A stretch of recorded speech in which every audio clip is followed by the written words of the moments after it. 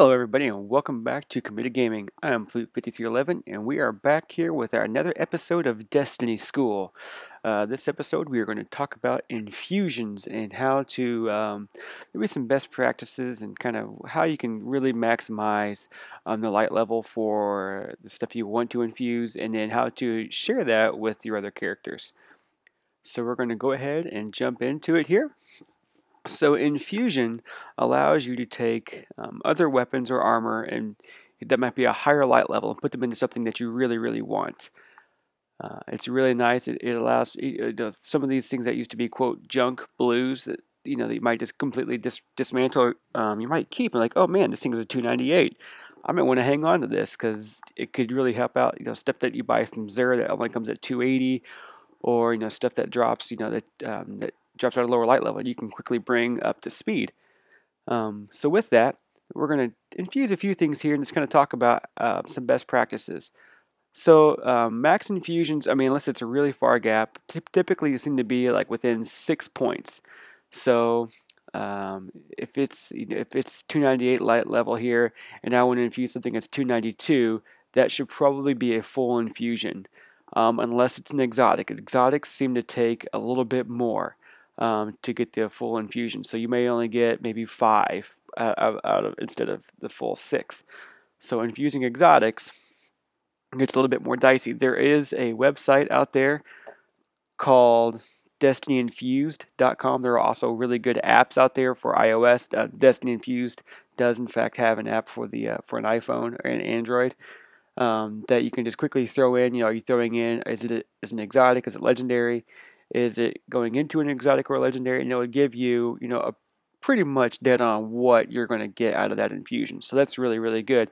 As a new player, what should you infuse first? Well, I would wait and see. It's real quick and easy to upgrade weapons and to infuse weapons, stuff that you're going to get rid of pretty quickly as you progress through the game. So I would kind of wait and hold off infusing things that are until you get like a really good roll on something. If you get a sniper or a scout or a shotgun or whatever that you got, like, oh my gosh, this has the perfect roll on it. Then start to infuse it and bring it up. But kind of save stuff, until you find something that you really like. So you're not wasting materials and wasting precious light level items. If you have like a 298 level, something that you're ready to infuse into something, don't go wasting it on, a junk rocket launcher that's got vacuum on it. You're like, you don't want to do that. Same thing with armor. You kind of want to wait till you get a good roll on something before you start infusing it. But the first things I would typically infuse would be the weapons. And I say that because armor you can only have on certain class items, right? Warlock gloves can only be used by warlocks. Weapons can be used by anybody. So if you've got a really good rocket launcher or whatever, that's going to fit your play style across all 3 characters. You're going to play that way pretty much no matter what you play, how you play across all characters. So if you take, if you're infusing and bringing up a certain weapon, you could take that weapon and take it across all 3 characters. You can't take armor across all 3 characters. So maybe prioritize weapons first. Because that way, if you've got a character who you just hit 40 with them, they're light level 200 something, but you've got a 300 level pulse rifle, like, oh yeah, then you could take some of that high level stuff, bring it over to that lower light level character that just hit 40. That will bump that lower light level's character's light up quickly, and they can get into the higher end content to get better rewards, maybe some higher armor that will help complement the higher weapons, and that will kind of help you kind of raise that stuff up. Also, as we talked about in the first video, having higher light level when you decrypt things helps them decrypt higher. So that will also help you increase the light level on your lower level characters when you're trying to get them up and running. So all of this is kind of, it all synergizes very well with bringing things up to par if you do it correctly. So we're just going to kind of, I've got a few things here I wanted to infuse. So I found a pair of 298 gloves. Typically I keep stuff that's 290 or above. Maybe even 295 and above. I'm getting to the point now where everything I have is in a good spot. But I'm going to use these 298 gloves and infuse them into these Calypso, these guys here, because he's got a speed reloader for my sniper rifle, which I really like having during the raid. So I'm going to go ahead and throw this here. I'm going to just infuse this guy and zap. So 298 brings these things up to 298. They were 293. So there we go. We're also going to go ahead and infuse this Ash Factory. It's a good rocket launcher, except I got really junky rolls on it. So I'm going to use this as infusion fodder. I'm going to do this as a two-step process. So my Dragon's Breath is 280. I have a 298 and a 295 here. So first thing we're going to do is 295. I'm going to use the lower level one first into this thing. You kind of don't want to blow the 298 into it first. So we're going to use the 295 right here.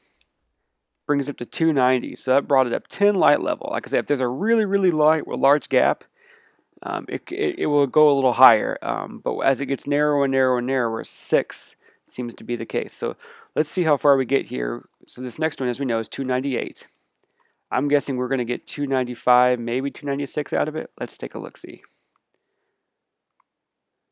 And pow, 296. Okay, I was about right because it had the extra 2 light level on it. So that took 2 exotics, two other options to get here. We still didn't get to 298, but we raised it up 16 light level, which is pretty cool. So that's really helpful for that. So keeping stuff around here that can use is something it's a good idea to do. So keeping exotic weapons, hey, I got a whole party going on. Other blue level items that drop at higher light level, keep them around because you might need them. Which is another kind of thing that we talked about. When you go digging for Xur down here, grabbing items, going with your highest light level person that you have, and buying the engrams if he's got engrams that week, buying as many engrams as you could kind of afford anyway, and then going back to the cryptarch and decrypting them at the highest light level you can. You're either A, going to get a 310 something or a higher light level, which is going to be really helpful, or you're going to get 310 item that you already have that's 310, and you could take that and infuse it into other characters. You could transfer that item.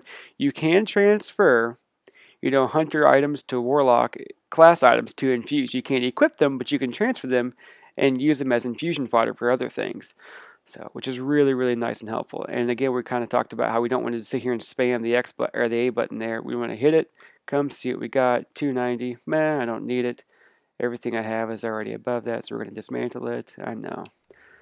Sad but true. We're going to see what we get here. Anything good? Another a Starfire Protocol, which I really don't like that chest piece, and it's also 290. So, man, we got burned by the Cryptarch there. Thanks, Cryptarch.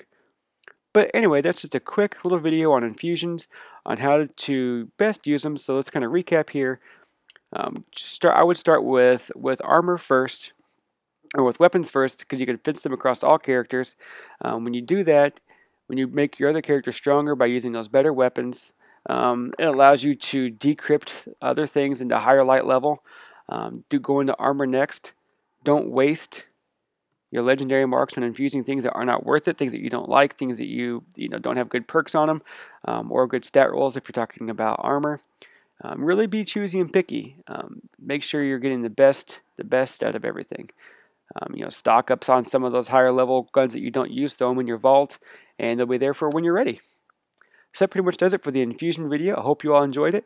We're going to have more Destiny School videos coming up, and if you have anything you want to know about or stuff you want to just get more information on, just let us know down in the comments or tweet at us or come into our Facebook or however you want to get in touch with us.